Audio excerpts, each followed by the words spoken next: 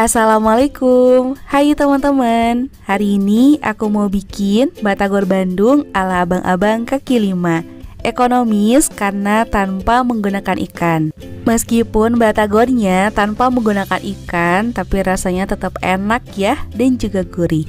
Apalagi bumbu kacangnya, aduh deh, bumbu kacangnya tuh juara pol, mantap, gurih, sedap banget. Jadi kalian wajib cobain. Dan ini bisa banget loh teman-teman dijadikan ide jualan.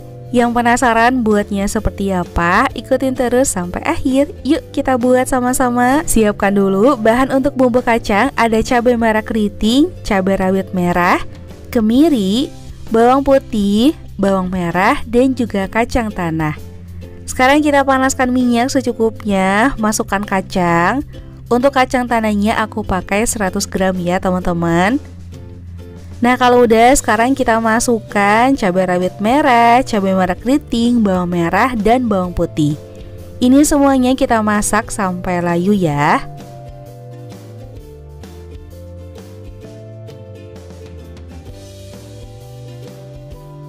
Nah kalau bahan-bahan untuk bikin bumbu kacangnya udah layu kayak gini, sekarang tinggal angkat dan tiriskan.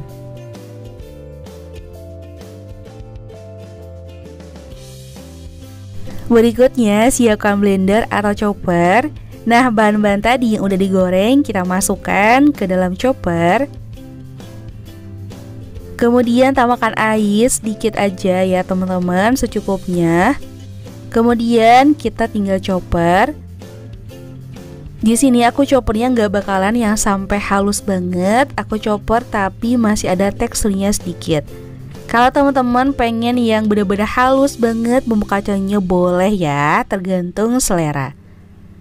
Nah hasilnya seperti ini, jadi masih ada sedikit tekstur kacangnya. Sekarang kita panaskan kembali minyak. Kalau udah panas masukkan bumbu tadi yang udah selesai dicopper. Bumbu halusnya sudah masuk, sekarang tinggal kita aduk-aduk.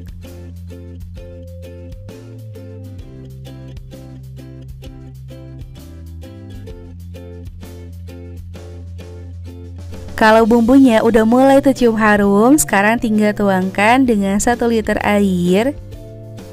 Kemudian masukkan seasoning 60 gram gula merah, 1 sendok teh garam, 1 sendok teh kaldu bubuk, setengah sendok teh gula pasir. Terus tinggal aduk-aduk hingga rata. Nah sekarang tambahkan dengan 1 sendok makan air asam jawa. Untuk bumbu atau seasoning seperti garam, gula, dan kaldu bubuk bisa menyesuaikan ya teman-teman. Kalau dirasa kurang gurih atau kurang asin, tinggal tambah lagi sampai rasanya pas.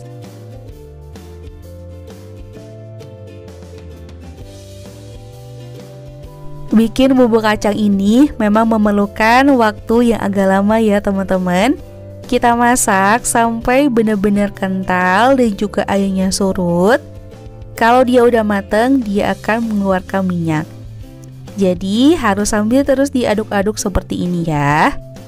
Jangan lupa juga dikoreksi rasa sampai rasanya pas.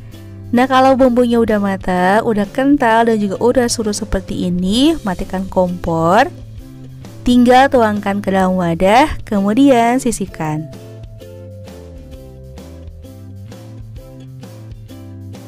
Kalau udah selesai bumbu kacangnya, sekarang aku bakal lanjut bikin batagornya.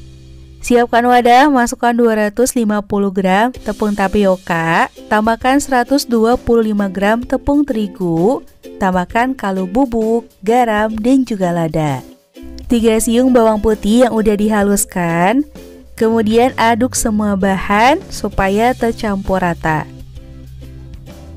Kalau bahan keringnya udah tercampur, sekarang tinggal masukkan daun bawang yang udah diiris-iris. Kita aduk-aduk lagi supaya tercampur rata.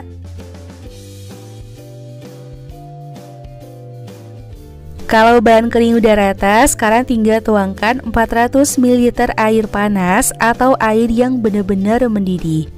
Untuk air panas, masukkan bertahap atau sedikit demi sedikit.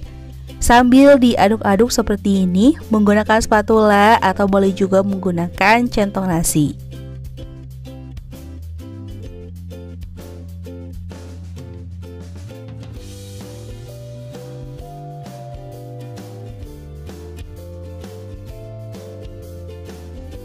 Setelah tercampur seperti ini, sekarang tinggal tambahkan dengan 1 butir telur utuh dan tinggal diaduk-aduk lagi sampai semua bahannya tercampur dengan rata.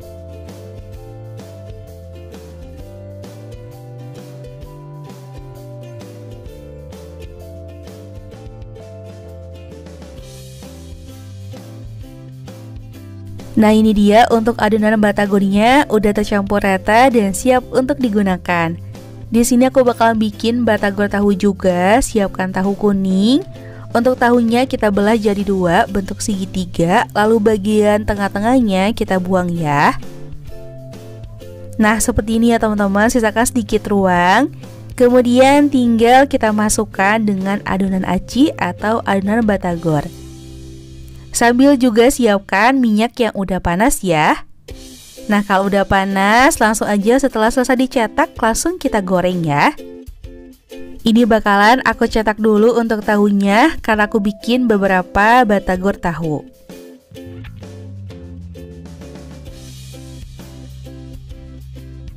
Selain bikin batagor tahu, di sini aku juga bakalan bikin yang tanpa menggunakan tahu. Tinggal ambil aja adonan menggunakan garpu dan langsung kita goreng ya, jadi nggak perlu dicetak. Langsung masukkan aja ke dalam minyak yang udah panas. Nah, jangan lupa sambil dibolak-balik sampai matang, pokoknya sampai garing. Karena sekarang banyak banget tukang batagor yang menggunakan pangsit, jadi kalau kamu pengen varian lain boleh menggunakan pangsit ya. Siapkan pangsit, kalau ada tinggal olesin dengan adonan batagor dan langsung digoreng. Nah, ini dia teman-teman, batagornya udah matang, ini udah garing, cantik banget, tinggal angkat dan tiriskan. Kalau udah selesai digoreng, tinggal dipotong-potong aja sesuai selera. Kalau aku jajan di emang-emang batagor, biasanya tuh mereka motongnya pakai gunting ya. Ya, udah dipotong-potong, tinggal kita masukkan ke dalam piring atau wadah. Kemudian siram dengan bumbu kacangnya. Terus tinggal tambahkan dengan kecap manis secukupnya. Bumbunya aja kental banget ya teman-teman, bisa dilihat. Terus tinggal tambahin jeruk 5 atau jeruk nipis di atasnya biar seger. Ini hampir aja kelupaan, aku udah nyiapin timun yang udah aku potong-potong. Gak afdol kayaknya kalau batagor tanpa timun. Kalau kamu suka pedas, bisa juga bikin bumbu pedasnya ya. Tapi karena di sini aku mau bikin buat anak-anak juga, jadi aku nggak bikin bumbu pedasnya. Ini dia teman-teman, batagor tanpa ikan yang ekonomis udah jadi. Sebelum dimakan jangan lupa jeruk nipisnya kita peres dulu biar seger. Terus tinggal aduk-aduk supaya bumbunya tercampur rata. Siapa nih di sini penggemar batagor? Yuk langsung aja bikin pakai resep ini. Dijamin kamu pasti suka dan nagih banget. Lembut, gurih meskipun tanpa menggunakan ikan.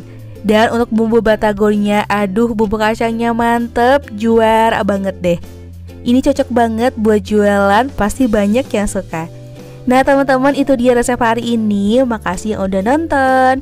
Jangan lupa like, komen, share, dan juga subscribe buat teman-teman yang belum subscribe ya.